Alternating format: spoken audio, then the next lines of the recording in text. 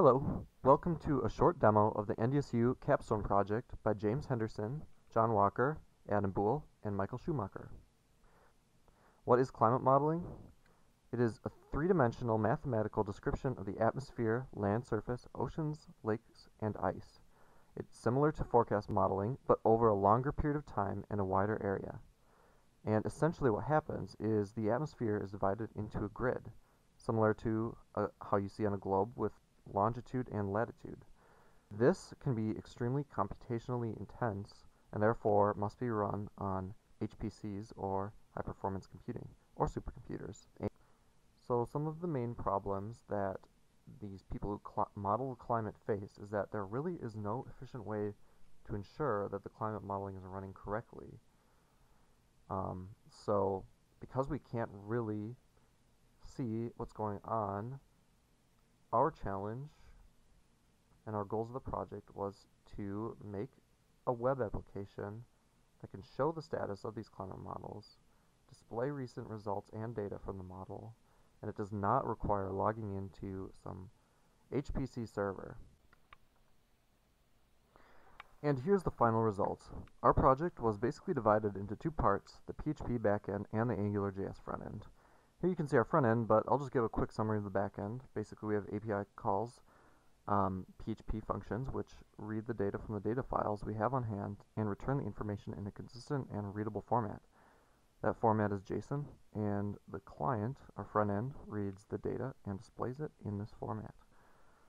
Now, our front end is dynamic, and it uses AngularJS and it follows the MVC or Model View Controller format. Angular, we use controllers to basically handle logic, and it is very configurable from the code's perspective. So right now our application is using dummy data from a file on the server. Eventually the backend will be reading real-time climate modeling data from the HPC itself. Now some of the features that we implemented in the front end, you can see we have different panels which show different pieces of information, basically the time of the last 5 updates, and we have time since last update. And right now it's been a long time since this file was updated, but that's just because we're reading dummy data. And finally, in this last panel, we have our model status, which down here we have our last 4 pieces of status information. Green essentially means at that time it was running, red means it had stopped, and yellow means it was in queue. And then finally below, our final panels are scalar map data in time series charts, and this is used to show if the data being returned is behaving properly. We use C3, which is a very flexible library, and it's really awesome. And it has dynamic content, so we can display basically the data as time series charts.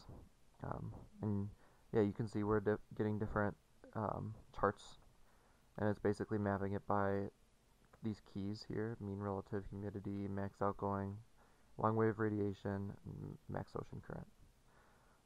Another nice feature about these charts is we can hover over them and get very specific pieces of information from each timestamp. And also we have it configurable so you can decide if you want to read it in a bar chart format, or you can always go back and just read it in a line format.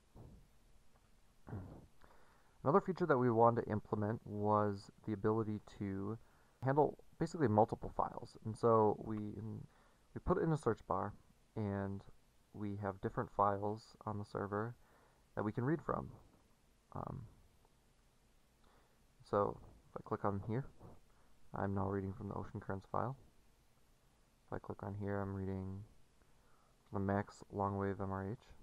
And another final challenge that we wanted to implement is the ability for the website itself to be scaled down into different types of formats. So, we might want it to scale down into some type of tablet format or mobile format.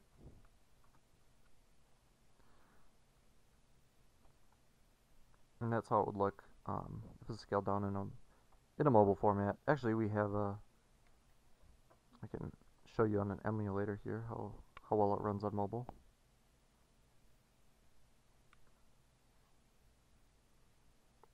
Yep, and you can see That's exactly how it would look like on a mobile phone. Yep, that's it. This is our web application. Thank you for watching.